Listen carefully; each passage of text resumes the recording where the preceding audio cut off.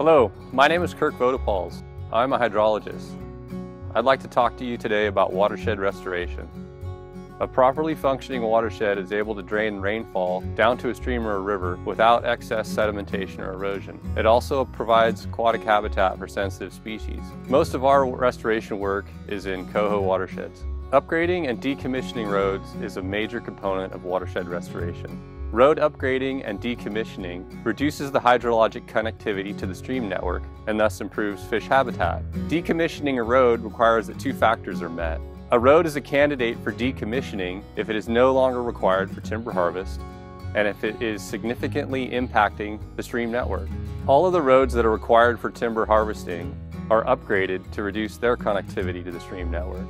Fish passage is another key component to watershed restoration. All barriers are assessed for their degree of blockage and how much habitat is upstream of the barrier. Some barriers can be restored by placing logs or boulders in the stream, while others need to have a larger culvert or a bridge installed to restore fish passage. Another method to restoring watersheds is to place logs into a stream to create deeper pools and cover for fish. These deep, cool pools provide habitat during the low flow period and are of particular benefit during drought years.